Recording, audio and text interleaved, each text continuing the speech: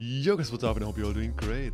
We just got some news on some new Danny skins, which are coming to the game in 2 days, on March 14. So that's a bunch of new colors for Danny, and now let's check out these new skins. And don't forget to subscribe, so you don't miss anything on the Texas Chainsaw Massacre. Let's go. So this new Danny outfit looks really cool, and I really like his shirt, which is open, and the necklace.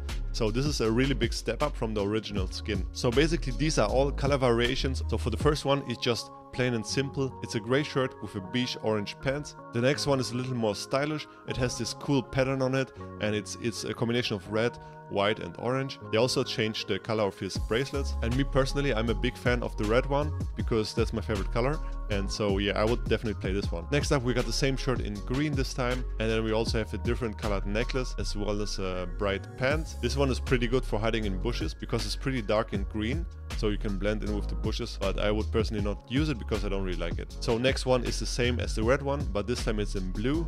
So we got blue, white and orange color in this one. It also looks great in my opinion. The pants are a little more gray this time. And with this outfit, you're definitely gonna stand out. And then we got a solid color again. This time it's a dark red color. It also looks pretty good. Also in combination with the black pants, which is a cool combination. And then again, we got the color pattern, this time in beige.